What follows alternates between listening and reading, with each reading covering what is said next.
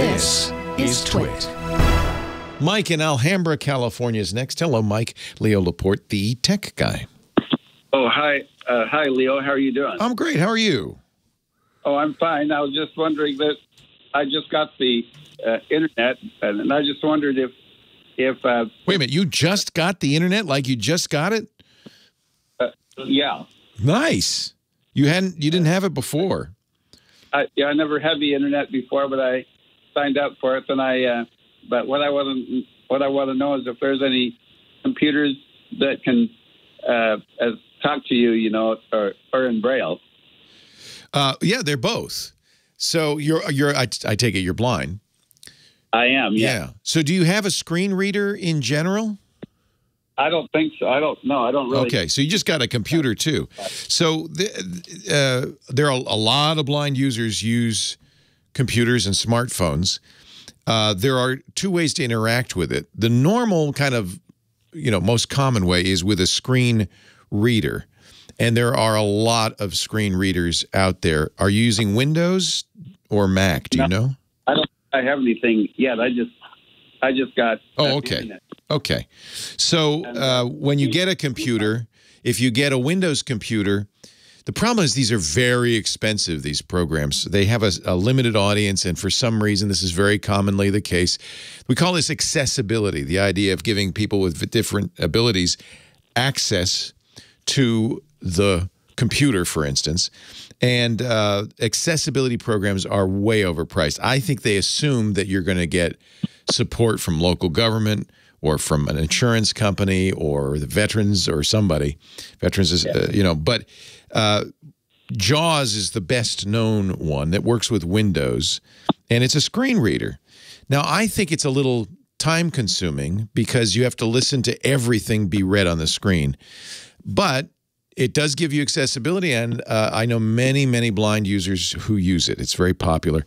It is expensive. If you don't have the support of an agency, there are third-party or other screen readers. There's open-source screen readers. There's one called Orca. Get it? Orca is like a JAWS. But I don't know if Orca is easy to use because it's open source.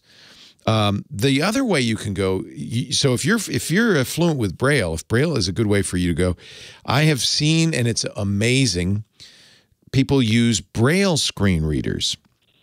And what it does is it connects to your computer via the USB. You don't have a screen, obviously. This is your screen.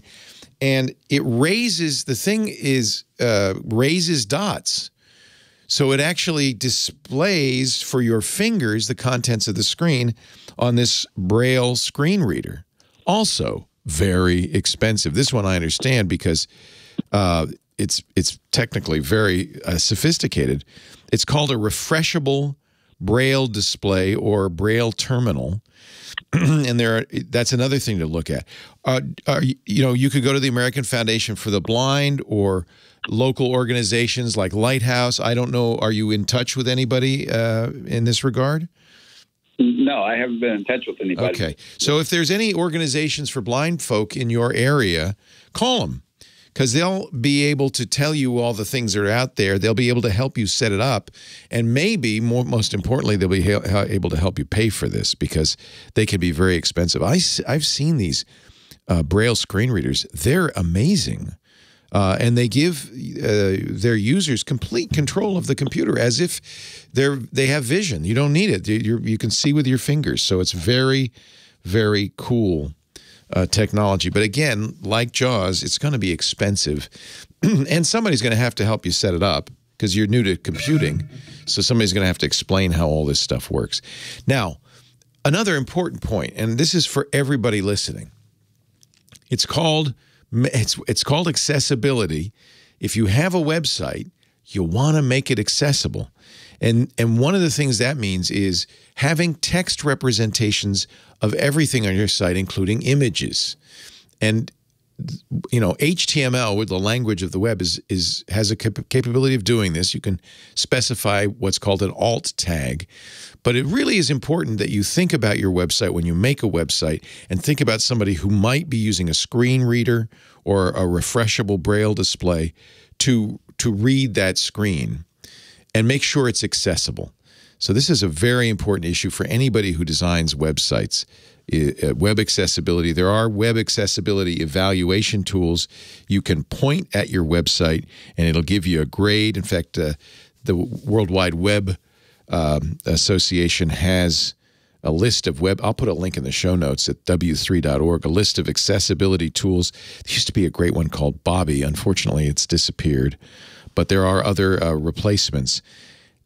Accessibility means more than just screen reader. It means using contrasting colors appropriately so that people who are colorblind can look at your site and understand it. There's all sorts of things to think about, and a lot of us just don't think about it. So I want a little plug to make the web accessible for people like Mike who are new to the internet and want to look at your site. Why wouldn't you want to make your site accessible to all, right?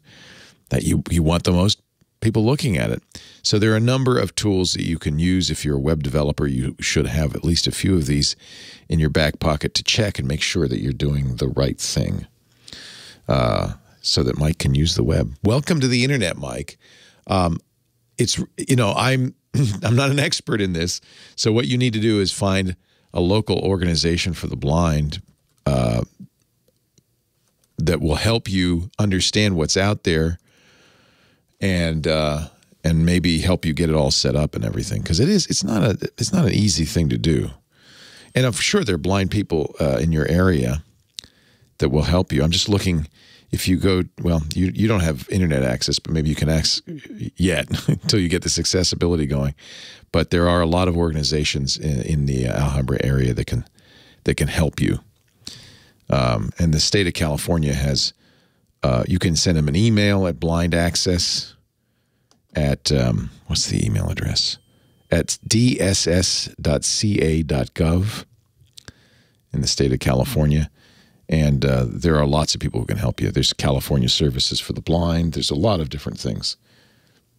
Worth doing. Oh, and yeah, you're right. Kim, thank you.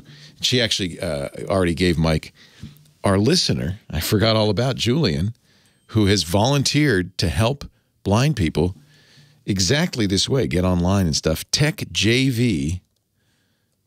Again, if you're just new to the internet, this is all going to be kind of overwhelming, but Julian is blind himself, and he does training, consulting, and support for people who are blind wanting to use things like the internet. It's great. It'll be a whole, wonderful world available to you.